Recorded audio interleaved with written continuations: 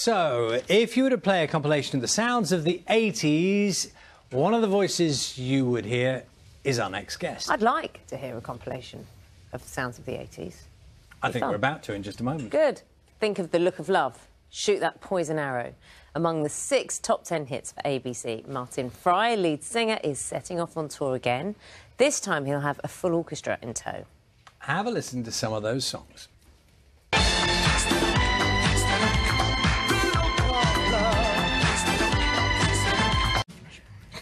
So Martin Fry has just been saying to us, it's always tricky seeing your whole life flash by. I'm sorry if we did that to you. Was that a bit traumatic or was it all right? Morning. Yeah, that is my younger self, yes, from way back when, from the 1980s, yes.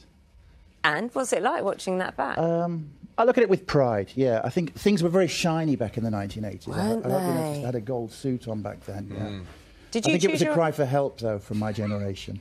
I think everybody wanted attention, you know, all those guys in Duran Duran and Depeche Mode and ABC. It was all about attention. Did you try to kind of outshine, literally with the clothes, like your contemporaries? Absolutely, you know, it was really... I mean, you know, when you're in a band, only one act can get to #1, so... You know, anyone that tells you it wasn't competitive is lying. And was there a correlation? Competitive. Was there a correlation between the shininess of the outfit and the success?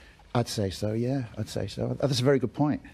I think so. When you look at Boy George and Annie Lennox and our good selves, yeah, you could always nudge yourself up the charts a bit higher with a shinier, if you were more shiny than the other guys. So it's a magpie theory. Yeah. Martin, if you were to sort of classify each of those bands, those really well-known bands of that era, which a lot of people remember really well. Yeah. In terms of their look and what they kind of... So your look was what? You were very dapper. I mean, it was glittery and dapper, and as you are, yes, indeed, very much now. this morning. Very kind. So how would you... Like, Duran Duran, by comparison, were what? What were they? They were the boys from Birmingham, weren't they? They Yeah. were kind of in Sri Lanka shooting their videos. We were in Shepherd's Bush shooting ours. But we were kind of... we were pretty... I mean, I had the gold suit, yeah. It was a mod thing, I think, yeah. And then it kind of got turned up a couple of notches, yeah. I think we were a pretty cosmopolitan sound. And we were always obsessed with kind of trying to fuse two worlds. We'd listen to Joy Division and The Cure, and then we'd listen to, go to clubs and listen to Earth, Wind and Fire and Chic. So it was very much a kind of combination of different musical sources. And in the Martin Fry wardrobe at home, does that suit exist? That suit got stolen. Once. No. What? It was in Coventry. You know, like in Tom and Jerry, where they leave an apple pie on the shelf. I left my suit by an open window, and I came back to do the show, and it had gone.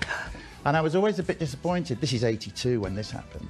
I was a bit disappointed that the police hadn't found a guy in a gold lame suit, you know, wandering around Coventry. I reckon. He must never have been worn, because it would have been immediately... I do have some others that are my pension, yeah, when they get auctioned off. I reckon someone has that suit. Yeah, and could be watching, because you wouldn't throw that away. No, absolutely not. And if you go to Sotheby's now, you can get a good price on those suits. Do you want to put it Always look after your suits. Yeah, absolutely. Always do you want to look put it after on record now that if someone... I do have other suits, I should say. Well, clearly you do. Would you want to put on record now that if someone knew something about the whereabouts of that suit, it would be an amnesty, you know, just to have it back in your possession? I'll be honest, I'm over it. I'm over it now. It's a few decades Good point. have gone by. I'm happy with where I'm at now, but yeah, they're welcome. Much better position to be. Let's and forget about that. devalued it straight away now. Yeah, so they yeah, can't I guess get so, anything out yeah. there. Well yeah, done, exactly. good on you. Sotheby's, yeah. So now, this tour with an orchestra. Yeah, the years have rolled by. The Lexicon of Love, our first album, is now 4 decades old. 40 years has gone by, believe it or not. So we figured, we have been playing a lot of shows over the last 10 years with orchestra, with the band, with Anne Dudley conducting, and with me cavorting down at the front there. But it felt right to kind of take the tour around the UK in June to celebrate 40 years, yeah. How's the distinctive voice shaping up these days? I'm very fortunate, and it's a great honour and a privilege to climb on stage, but it is nice to be able to sing, yeah. I don't know. I think it kind of, it develops over the years, yeah. You grow into your voice, I think, until that point when it just disappears altogether. So in the you know, I do enjoy singing, yeah. I mean, singing's such a therapeutic thing, you know, it's not really a job being a singer. It's a kind of, it's just a nice feeling when you sing, do you know, especially to an audience. My favourite ABC song, forgive me if I get the title wrong, When Smokey Sings. That's correct, yes. Lovely song. Thank you very much. I don't think it gets the attention it deserves. That's our tribute to Motown, growing up listening to Atlantic and Stax and soul music. When Smokey Sings is all about Smokey Robinson, yeah. But the beautiful thing was, we brought the record out and we went to Holland to do the TV show, Top Pop. Walked down the corridor, there's the ABC dressing room, and there's Smokey Robinson's dressing room. So I knocked on the door and I said, "Hello, Mr. Robinson, here's my 7-inch vinyl, you know, When Smokey Sings." So that was, it kind of felt really nice, you know, to meet your heroes. You finish the tale. He didn't slam the door in your face and say... He did look at me a little quizzically, yeah.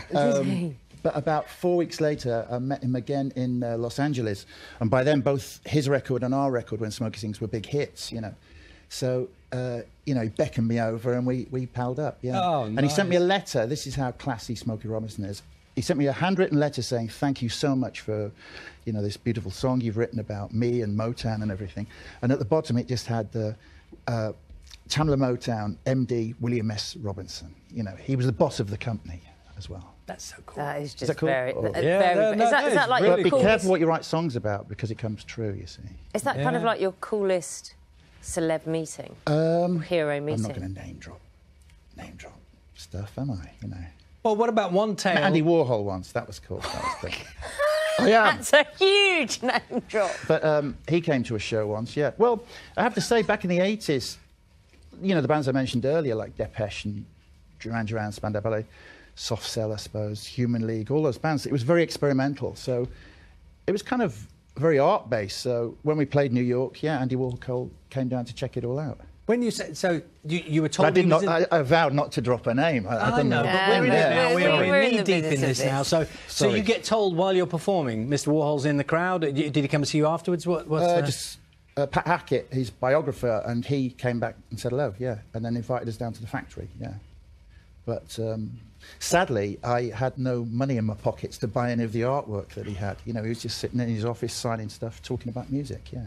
But he was very complimentary about this whole wave of British bands. Yeah, he liked it. And the whole idea of MTV, just as it was forming, you know, films and stuff, yeah. Anyway. You've got that. I shouldn't have done that. No, you absolutely should have done I'm just here to plug my tour. Yeah, well, we'll say it now. With the orchestra, with you all the way. So, I'm sure it works brilliantly, because the music would work like that. I can absolutely picture it. Yeah, Anne Dudley's an incredible conductor, brilliant musician, and she played on the Lexicon of Love all those years ago, so it's great to reunite. So she knows the essence of it. We have to get it, yeah, we get it right, and we're looking forward to a spectacular show. Lovely having you here this morning. Thank you, Martin. Thanks, guys. ABC's tour, The Lexicon of Love, runs from the 17th to the 30th of June.